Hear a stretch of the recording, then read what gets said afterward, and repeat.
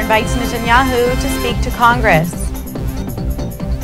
The Jerusalem Post interviews Tzipi Livni. 7 stabbing victims remain hospitalized. And Madonna thanks Israeli police for solving hacking case.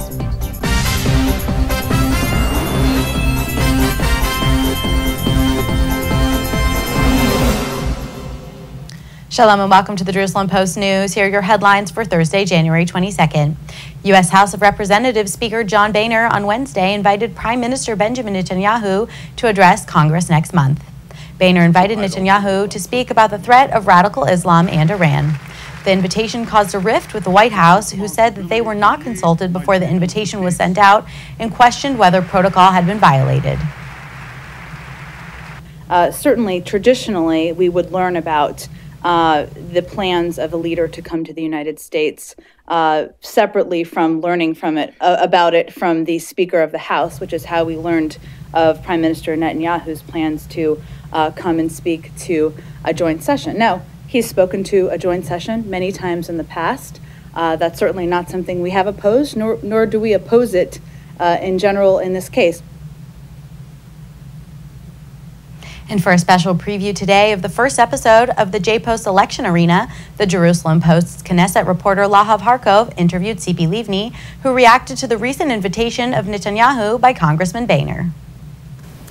I believe that the relations between Israel and the United States are of strategic nature, and it's very important that all of us will keep these relations based on bipartisan policy.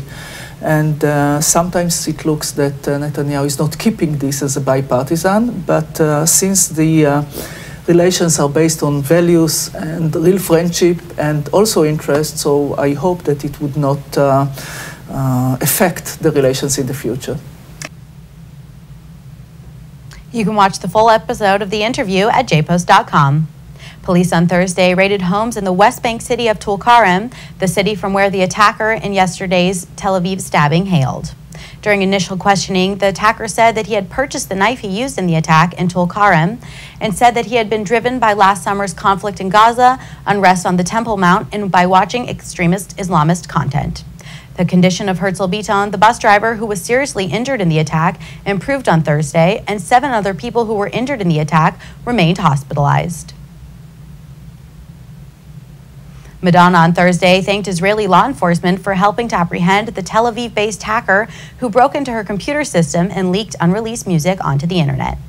The Israel Police Special Investigation Unit Lahav 433 arrested a 38-year-old Tel Aviv resident on suspicion of hacking the computers of several musical artists, including Madonna, and stealing unreleased music to sell online.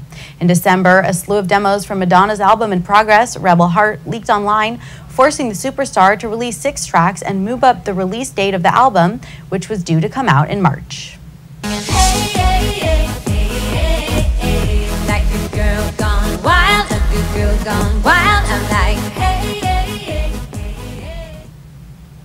And that's all for today. We'll be back on Sunday with more headlines. For now, shalom from the Jerusalem Post studios.